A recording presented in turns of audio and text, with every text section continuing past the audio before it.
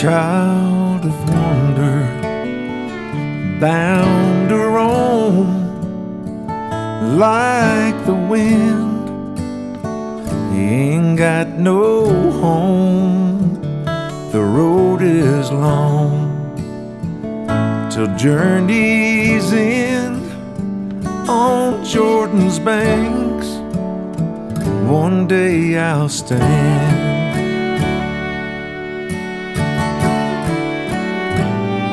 The sun is hot, the rain is cold. O'er the mountain I'll rest my soul, plant my feet in the promised land. On Jordan's banks, one day I'll stand. Holy river, wash us clean from this troubled world I've seen. And with the sons of Abraham on Jordan's banks, one day I'll stand.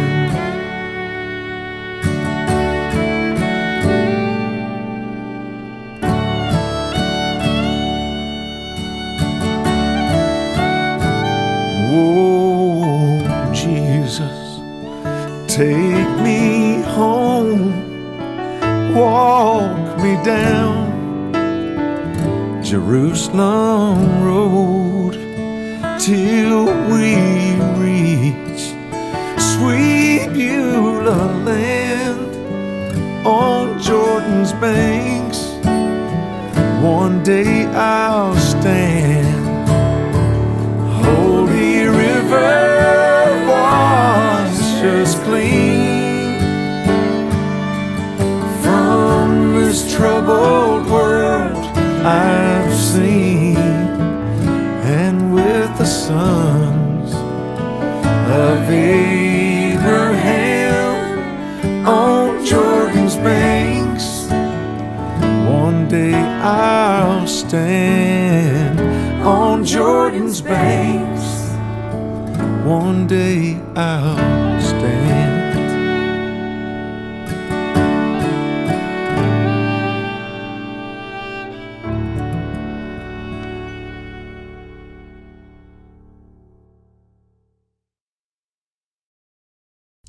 Hey y'all, welcome back to Sessions at Higher Ground, and we just heard from Chris and Elizabeth Golden.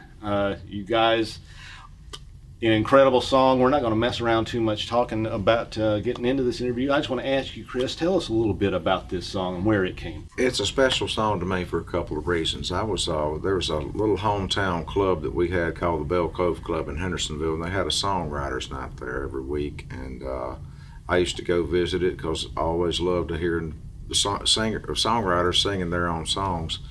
And it was all country, you know, about tailgate and the Dixie cup and the moonlight and the sip and the tan legs. All on a red dirt road. All that, right. And I heard a guy singing this song, and it touched me so much that I cried in a nightclub. And I always thought if I ever record a gospel song, I want to record that song. His name was Donnie Clark. On Jordan's Banks. I got an opportunity to go to Israel about 4 years ago, and I was doing the music at all the different sites, historical sites. And on that particular day, we all got to go to the Jordan River, and I sang that song. And there were a lot of other groups that some of them didn't even speak English, but there were other groups there, and they all gathered around while I was singing that song. And singing on Jordan's Banks, on Jordan's Banks. Wow. And while I was taking a selfie of myself, right after I sang it, there was a sign that had Israeli writing on it in the background, and I was taking a picture, taking a selfie, and I saw a bird land right behind me. I turned around, there was a white dove. Wow. And I got really overcome emotionally. And this is right before I went into the water. And I was one of the first. I was the first one of our group that got baptized. Some of them were older, and I was going to be helping bringing some of them down so they didn't fall in. So they wanted me to go first. But I got so overcome right after that, and the picture, it really does look like where he landed. It looks like an upside down cross, sort of, that he's sitting on. It looks like this dove is sitting on a cross with his wings spread open. So it's one of the most special photos I've ever taken. I got to call Donnie and talk to him and said, man, I just sang your song on Jordansbanks, on Jordansbanks. And he went on and on. It was over Facebook messages and stuff. I didn't actually get to speak to him. I was out of the country, but we were talking via text and messenger and all that. And he just said that's the most special thing that had ever happened to him. 3 days later, he passed away. By the time I got back home, his widow asked me if I would sing that at his funeral, and I did. And that's always been a special song to me for that reason. Wow. I got to sing it the day I got baptized in the Jordan River. Yeah. Wow. And it is a wonderful song. It's something we were working on some of Elizabeth's vocals on this thing, and all of us in the control room were kind of tearing up all that while this thing's happening. It's just such a powerful message and such a great story behind it. Well, for those of you who don't know, Chris is the son of William Lee Golden, longtime member and current member of the Oak Ridge Boys. Chris played drums for the Oak Ridge Boys for quite a while, but there's more of a family connection sitting right here with Elizabeth. You've been singing a lot with your family, your dad, your kids, Elijah also, who's not here today. But you've got a family project. Tell us a little bit about what's going on with that and all of you guys working together. Well, I did spend about 17 years with Oak Ridge Boys. For the ones that didn't know, my dad's the guy with the long white beard. He's that's the grandpa, it's her grandpa. So it's kind of our family business. We've all done music for a long time, and during the pandemic, we all got shut down. Music was deemed non-essential. I had been singing in churches for the last 8 to 9 years, almost 10 years, and the churches shut down, and we were all stuck at home. Well, with Dad's schedule, my brother had been spending a lot of time overseas in Dubai doing a gig over there. The kids were all in school. All of a sudden, we found ourselves all sitting at home, and we didn't have anywhere to go. So we started having church at home and started doing some live streaming things at home. It was a mixed blessing. My mama was real sick during that time. It was right before she had passed. We got to spend every day with her for the last little while. So the pandemic was sort of a mixed blessing. And then we went into the studio. We first gathered. Dad called us, me and my brother over, said, hey man, we're all together. I want to keep my chops up, so let's sing. And we started singing around the piano. Then we wound up going into the recording studio and doing 13 gospel songs as we started with. We didn't feel like we were finished, so we recorded a dozen more old-time country songs and a lot of songs that Dad wanted to do. Some of them we didn't even know. He was teaching us some of these older songs. And then we wound up doing one that's a little bit more of a country rock type thing, but got all the kids singing on it, and Elizabeth's playing fiddle on it. And it's a 3-generation family project. We did 3 albums, 3 generations, 3 genres, so it was a pretty cool project.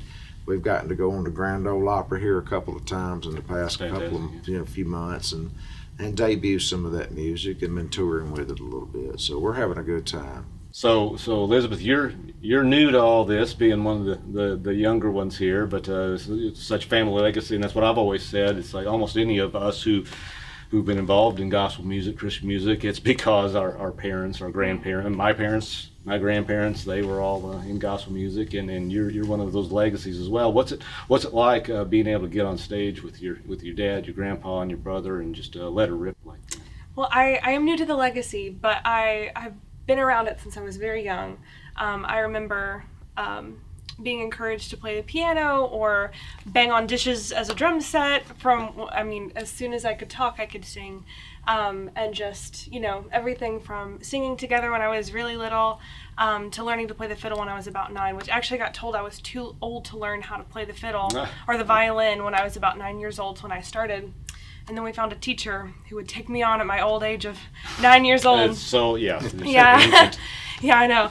And I learned classical for a while, then fiddle style. But getting to play with family, that's the best gift of all. And just see like the way my siblings and I are sort of nurtured in the music industry, and just sort of had like an incredible opportunity to put our foot in where we chose to. So I mean, I cut an album with Dad when I was 15 years old. Yeah, had a video. Had a video, and that's something not every 15-year-old can say.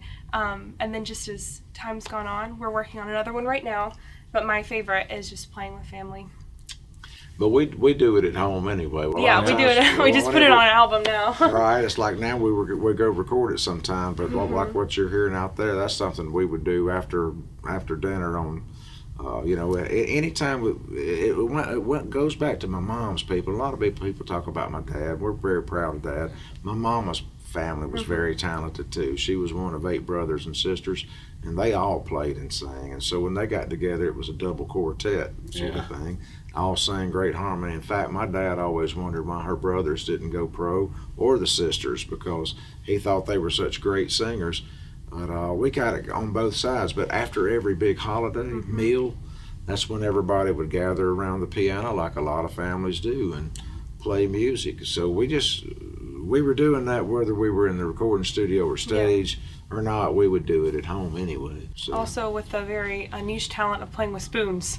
We have spoon players, washboard players. That's right. We would just make anything instruments. So we would call them fam jams. Fam jams, yeah. It would be after Christmas dinners, Easters, all that. Those are some of my favorite memories. Well, we wanted to tell people about that so they could go out and get a taste of that. Chris, how can people follow your family project and your projects? Let us know how to it's kind of a unique situation because we all we probably should have called ourselves the side hustlers. What it is we all have something else going on. I mean, Elizabeth's got a business and she's an actress and in the entertainment business away from music, but she also has her social sites. Elizabeth Golden, she released a Christmas single this past year, and has an album that's about 75% done, maybe, and finished. And so we're working on a new project for her. It's more of Appalachian meets Broadway kind of thing. It's sort of really cool stuff, and I'm proud to be a part of it with her. And chrisgolden.net is my solo thing. William Lee Golden and the Goldens, that's a whole nother deal. And out of that, all the Goldens, we all have our individual websites, but we also have a collective one, William Lee Golden and the Goldens. That's where you can get the family project.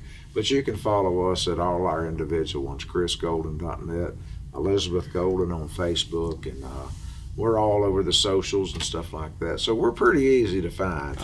So and folks, you will want to find them. We love you guys. We appreciate you so much for working on this project with you, and working on this project with us. And do yourself a favor. Check out all of the Goldens. You will not be disappointed. You will love everything you hear. Guys, thank you very much. We appreciate you again. We love you. God bless you. And we'll see you guys next time on Sessions.